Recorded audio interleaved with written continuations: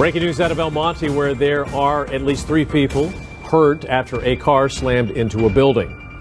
Good afternoon. This is the KTLA 5 News at 1. I'm Glenn Walker. And I'm Lou Parker. The crash happened this morning at the intersection of Valley Boulevard and Mountain View Road. The car slamming into the building as a Zumba class was underway inside. It is unclear if the 3 people who were injured were inside the car or inside the building. The business has been evacuated until firefighters can determine whether the structure is safe.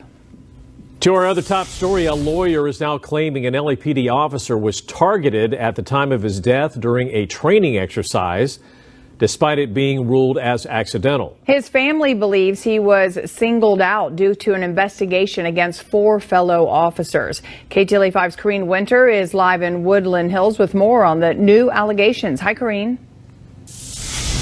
Hi there, Lou. While that officer's family wants justice in his death, and they believe that he was intentionally targeted by others within the department.